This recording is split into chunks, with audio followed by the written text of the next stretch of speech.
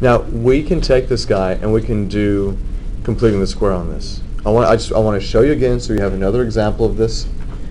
Is this guy a positive 1? No, but can you make it positive 1? Yeah. Okay.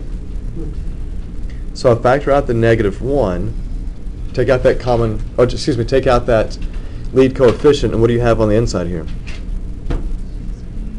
X squared minus 6x, leave some space because you don't have to fill that in, and then minus 5. Is that okay to leave some space there? Now, we know that this guy is supposed to factor as something that's squared, but as we saw in the last example, it's only going to be the first part of this. So that's what's going to go here. Now, how do I figure out how this factors? Remember how we did that? Divide negative 6 by 2 and you get what? I get negative 3. What's negative 3 squared? Plus 9, but I can't just put a plus 9 here because that changes it. What do I have to do? Now, just so you guys don't get confused with what you were doing with completing the square from solving equations, with an equation, what you would do to one side, you would do to the other side of the equation, right? But I don't have the ability to work with two sides of an equation. I just have to work with the expression I have here. All right, so let's see.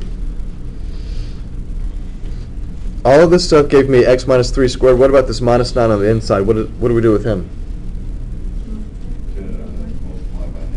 So I get what? Positive 9, and here's my minus 5. So when I put this in its final form, I have negative 1 times x minus 3 squared plus 4. Do you all agree with that?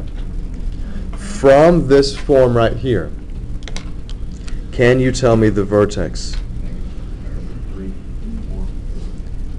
Positive 3, positive 4. Can you tell me the axis of symmetry?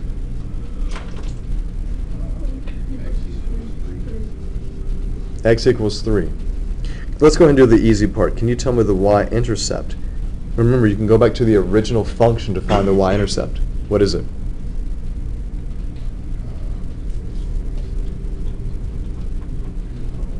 It's just negative 5, right? If I plug in 0, that guy's gone, I get negative 5. What about your x-intercepts?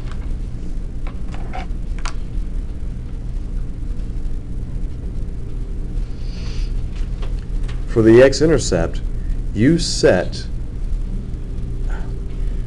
the function equal to 0. So that's 0 equals negative x squared plus 6x minus 5. Now, before we go here, are we supposed to have x-intercepts?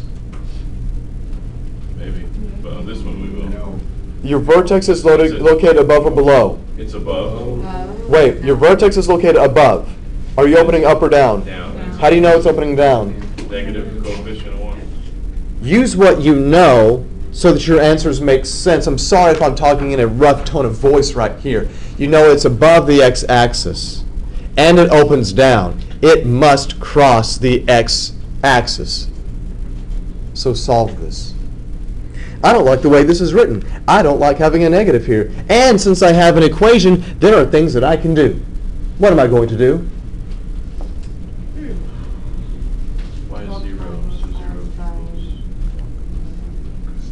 Multiply everything times the negative 1, so you get x squared minus 6x plus 5. It factors? Finally, something useful, Mr. Craig. So how does it factor?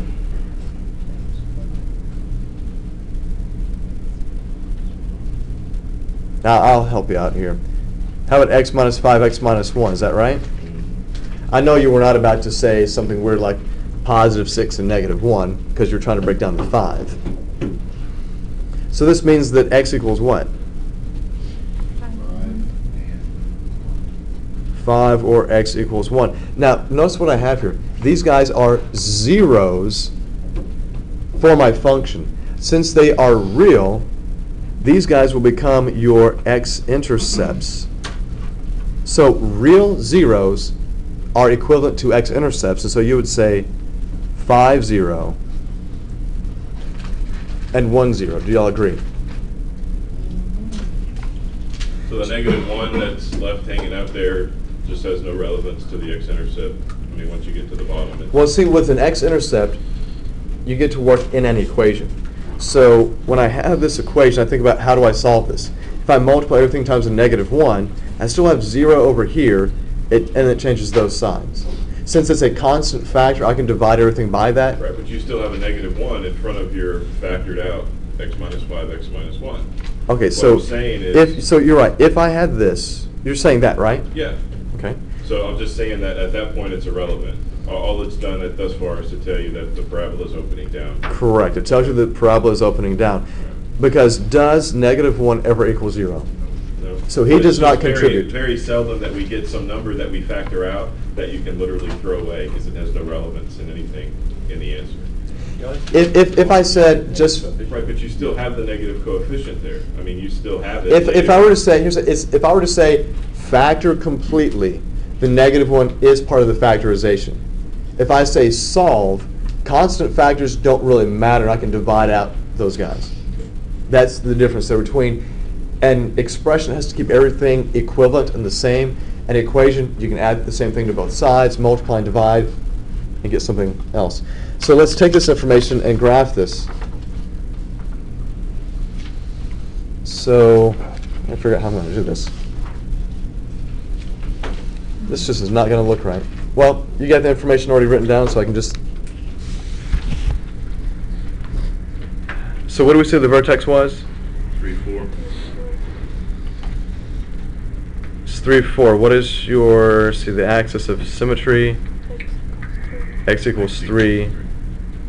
You have two nice x-intercepts, 5, 0, 1, 0. What's your y-intercept? 0, -5. Let's plot these and make sure they all line up correctly. Y-intercept is 0, -5.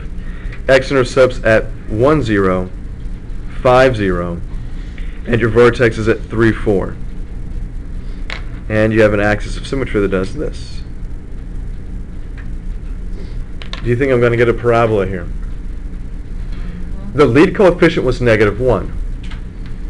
But that absolute value is just +1. So that means it's going to have the normal parabolic shape. So 1 squared is 1, 2 squared is 4, 3 squared is down 9, and so on. And you see that this guy right here is 3 units away, and that's also 3 units away from that axis of symmetry.